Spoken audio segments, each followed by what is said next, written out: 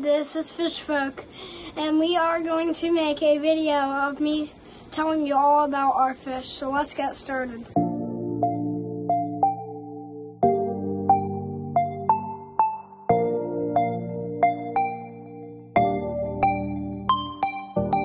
We got some southern red-bellied dace up here, these ones.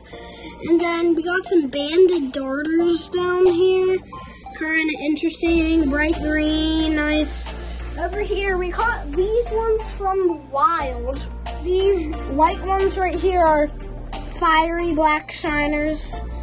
Got those white ones in there, that male up there, really pretty fiery black. These red ones are called green-headed shiners. They don't really look like green heads, but that's what they're just called. And here we got some tessellated darters, got 4 of them. Here's our little brother. He's 3 years old. Here's how shiny our rainbow shiners are.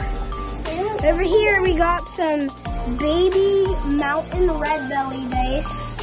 They're very small, not colorful yet. We actually have mini ponds in our backyard. If we move these back into our tank, these are called swordtails, these orange guys. Then over here we got a bluefin kiwi male and female.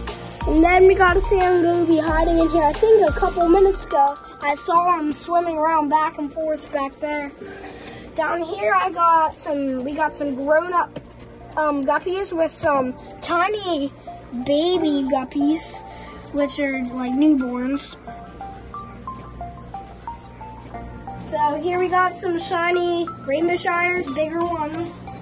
We got some grown-up southern red-bellied dace, the white ones. Then down here, if you can find one, we got a big rainbow darter. Yeah, I see. Then if we move back to the corners, we could probably be able to find a big sunfish, banded sunfish.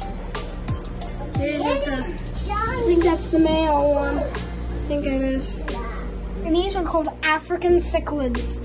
We used to have a whole bunch of them, but now we only have 2. And these are nothos. These are killifish.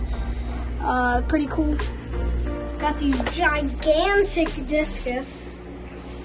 And there's some German blue rams in here, but I can't see any really right now. Got some bristle rams. Little giant bristle rams right there. The German blue rams are in there. We got some baby swordtails that we were raising in our backyard too. We got some newborns too. Down here, got some baby rainbow shiners. And that is Fish Folk.